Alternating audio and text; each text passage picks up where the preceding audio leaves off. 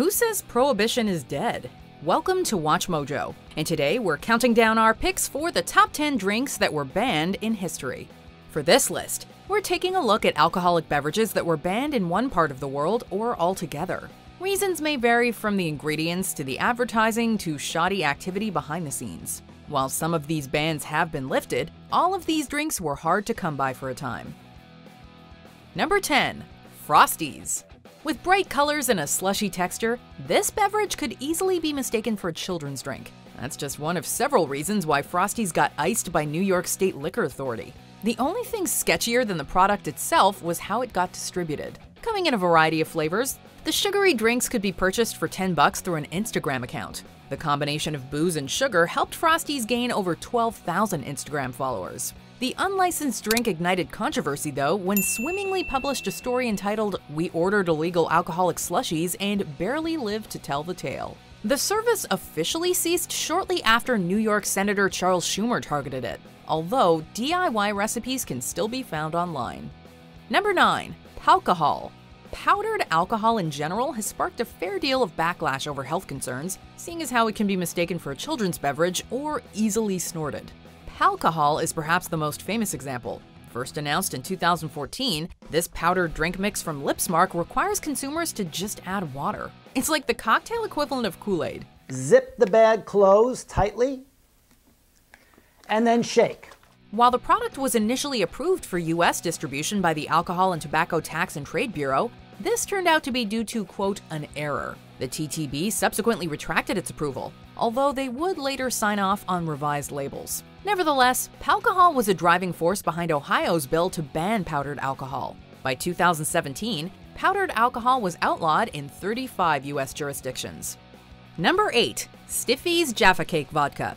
Sometimes it's not what's inside a drink that lands the company in hot water. In the case of Stiffy's Jaffa Cake Vodka, it was due to misguided marketing. With a unique mix of chocolate and orange tastes, this spirit made consumers feel like they were drinking Jaffa Cake biscuits. However, the name Stiffy is admittedly a bit, suggestive.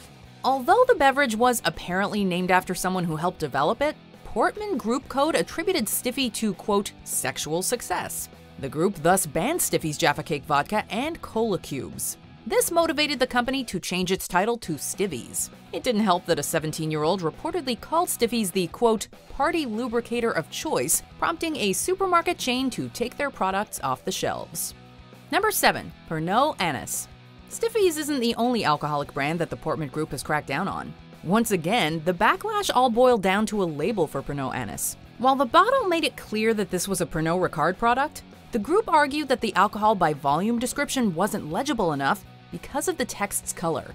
The group also took issue with the words spiritueux anise only being on the side of the bottle and not being in English. Since it was decided that the drink's alcoholic nature wasn't presented, quote, with absolute clarity, the group warned UK vendors not to stock Pernod Anise. Pernod Ricard felt that the group was overreacting, but ultimately modified the label to appease them.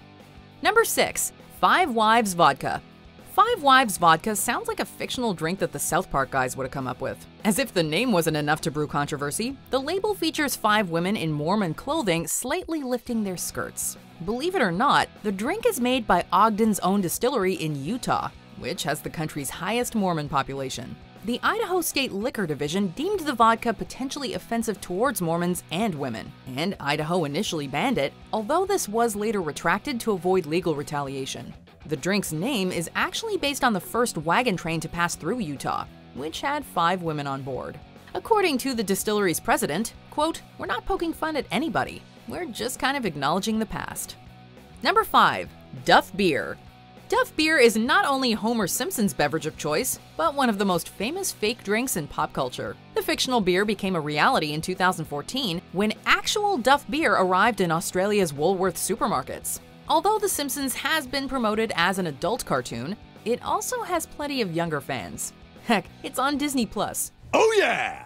Duff Beer is sponsoring the party! Since the drink could potentially entice children, it was deemed in violation of the Alcohol Beverages Advertising Code and stores were left Duffless.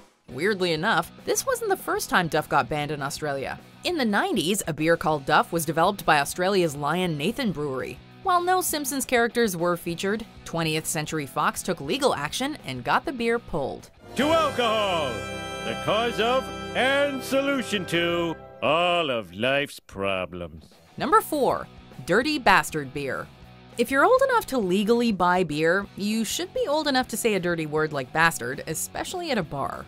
Regardless, the Alabama Alcoholic Beverage Control Board banned Dirty Bastard Beer due to the profanity in its name. The board reportedly wanted to shield children from such foul language, although kids clearly were not the target demographic. Plus, through a pair of innocent eyes, the beer would likely blend in with all the others at a supermarket. This ban was viewed as hypocritical by some outlets, since Alabama did approve Fat Bastard wine and Raging Bitch beer years earlier. Get in my belly! The group Free the Hops was especially critical of the board's decision, and supported Founders Brewing Co., which produces the beer in Michigan. Number 3. Four Loko. Like alcohol, energy drinks can be extremely addictive. Putting them together is a recipe for trouble. Four Loko was one of the caffeinated alcoholic beverages accused of causing blackouts and other side effects, especially among college students. The girls, it was like someone I've never seen before. They're almost like they were zombies. In response, multiple universities banned the drink, while some stores yanked them off the shelves. Several states, most notably Oregon, banned alcoholic energy drinks, with Four Loko being a primary target. It was only a matter of time before the FDA got involved, calling Four Loko and similar drinks, quote, unsafe. While you can still buy this malt beverage, it no longer contains caffeine or other key energy drink ingredients. Original Four Loko, meanwhile, has been cast out to the black market.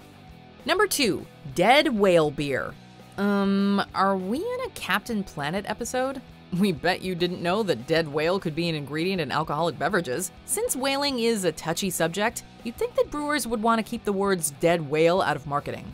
The Icelandic company behind Dead Whale Beer, however, couldn't have been more direct. As you can imagine, animal rights activists weren't at all pleased with this beverage. While brewers Stovey claimed that whale increases the beer's health factor by 5.2%, that didn't stop the health inspector from pulling the plug before distribution even commenced. This wasn't an isolated incident, as Moby Dick whale cocktails and whaleskin Scotch whiskey have also been placed under scrutiny. Before we continue, be sure to subscribe to our channel and ring the bell to get notified about our latest videos. You have the option to be notified for occasional videos or all of them. If you're on your phone, make sure you go into your settings and switch on notifications. Number 1. Absinthe.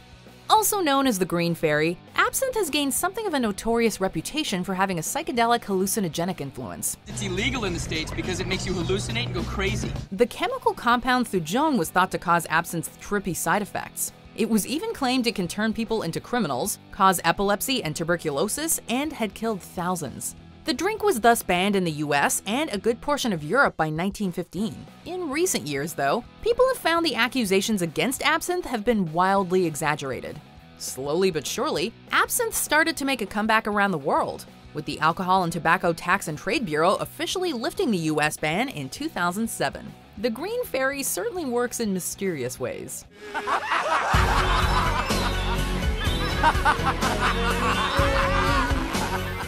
Do you agree with our picks? Check out this other recent clip from WatchMojo, and be sure to subscribe and ring the bell to be notified about our latest videos.